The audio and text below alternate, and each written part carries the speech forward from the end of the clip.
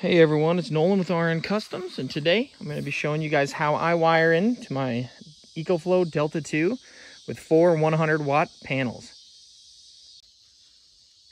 The first thing you need to do is look at this right here. That's your input XT60 connector, and we can go up to 60 volts. Keep in mind, if you live in a colder climate, the voltage on your panel will rise. There's an Ecoflow calculator I found online. I will try to remember to put that in the description for you guys, and we'll keep moving.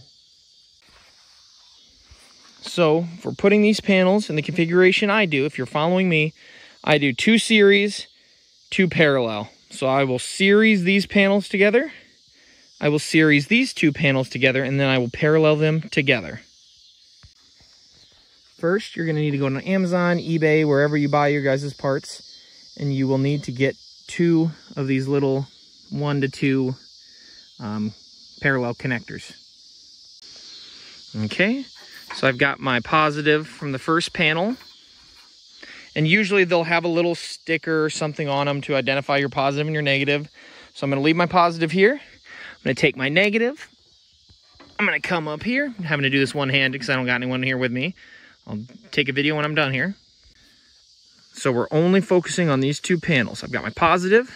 My negative comes off this panel, and I connect it directly into the positive of the next, and that's where the negative. So you're tethering these together, so you have 1 positive and you have 1 negative out of these 2 panels left, since those 2 bridge. And now, with our 2 negatives, we bring them together into 1 connection. So now, we have paralleled half of the set. And we just got to use this one now on here.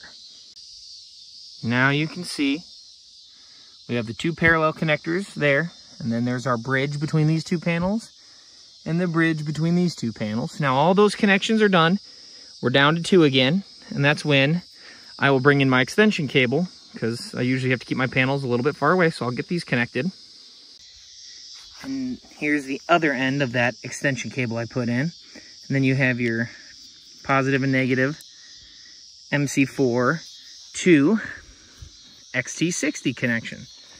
So I'll just go ahead, plug that into the back, and I would be charging if I had any sun left, which I don't. So won't be showing any actual charge, but that is how I wire my 400-watt little array into a Delta 2. Hopefully that helps you guys out a little bit. Kind of to go over some of the math. So these panels are approximately 24.5 volts or VOC per panel. And in case you guys are unfamiliar, when you series panels together, it adds the voltage. When you parallel the 2 strings together, you add your amperage. So 24.5 plus 24.5 gives you 49. You divide that by 60, and it gives you approximately 81.6, I believe. So you have about 18% overhead before you hit that 60-volt limit, because Ecoflows, the way they're designed, they can handle over amperage. They're good at like blocking any amps that it doesn't, it can't go over 15. But the over voltage, in theory, I believe it has over voltage protection, but I have never chanced it. I haven't heard great things about over voltage on these. So when in doubt, especially in cold climates, keep your voltage low. Where I live, 18% or, that 11 volts that I can rise in the cold, I should be fine with the calculators I've looked at online. So hopefully this has helped you guys out. If you enjoyed the video, please give it a thumbs up. Leave a comment if you want to see anything else, or if you guys need me to go over anything else. This was a user request, so do not hesitate to ask. And if I don't know it, I'll try to figure it out at least and get you guys a comment back. So thanks again.